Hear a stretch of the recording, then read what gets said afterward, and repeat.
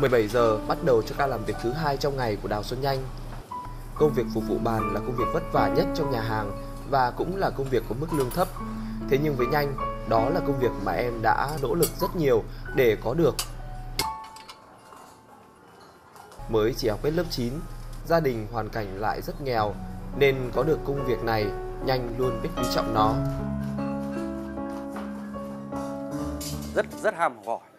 Có thể những cái giờ nghỉ chẳng hạn như mọi người ta nghỉ, nhưng bạn vẫn có thể dành thời gian để bạn học thêm. Khoảng gần 1 tháng nay, anh Vinh, tổng bếp trưởng của nhà hàng, đã cho phép Nhanh tập dần với công việc mới là làm phụ bếp và công việc anh giao cho Nhanh là làm món sushi. Công việc mới đòi hỏi Nhanh phải khéo léo, cẩn thận, khác hẳn với công việc phục vụ bàn. Nếu chuyển hẳn sang công việc mới thì mức lương của Nhanh sẽ cao hơn và cũng đỡ vất vả hơn.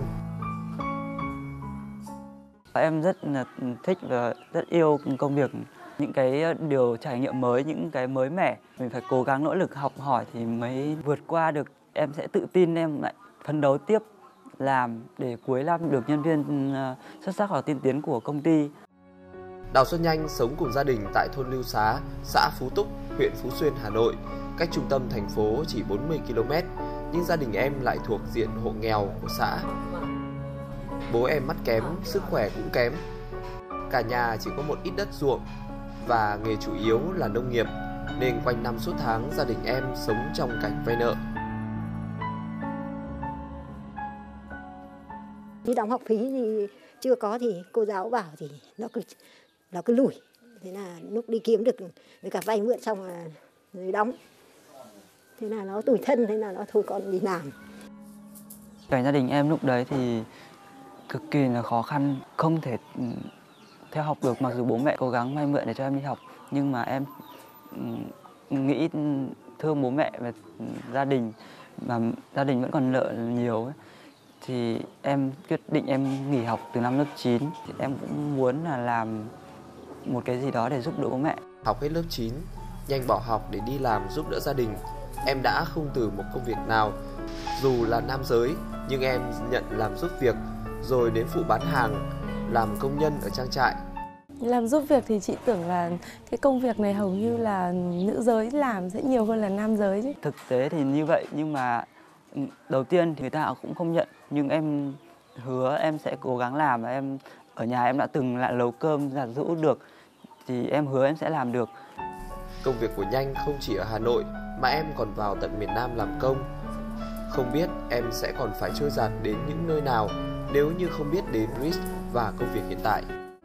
Đây là một trong những buổi họp mặt của nhóm những cựu học sinh của Rich, và Đào Xuân Nhanh là một trong những thành viên chủ chốt. Câu lạc bộ ra đời giúp các học viên đã tốt nghiệp cùng nhau hỗ trợ các hoạt động xã hội, cộng đồng, đồng thời có một vai trò quan trọng là giới thiệu các học viên mới có hoàn cảnh khó khăn được tiếp cận với Rich. Được học nghề miễn phí, được hỗ trợ bằng tiền cho các sinh hoạt cá nhân trong quá trình học và được giới thiệu việc làm. Khi vào đó nếu mà không có trung tâm hỗ trợ giúp đỡ thì em cũng không thể vào đó được.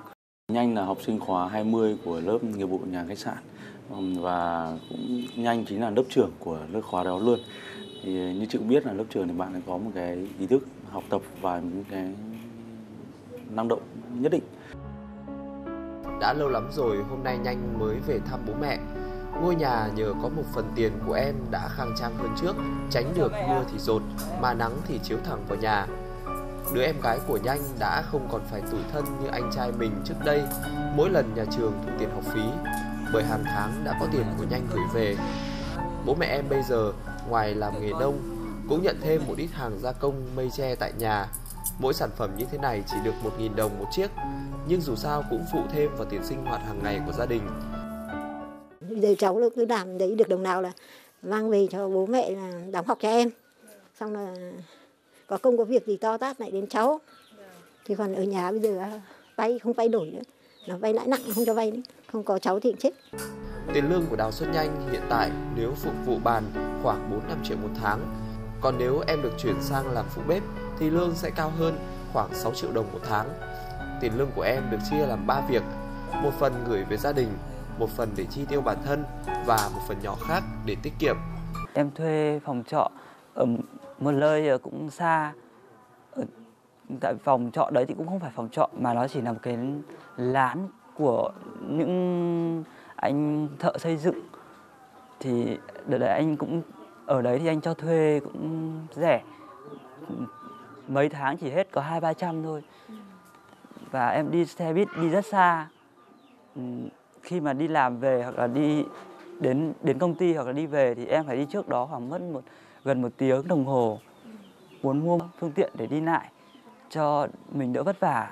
Em vẫn còn một ước mơ lớn hơn là em sẽ về quê và dồn ruộng lại và mở một trang trại dù nhỏ to thì vừa làm ở quê vừa hay giúp đỡ bố mẹ ở nhà lúc khó khăn.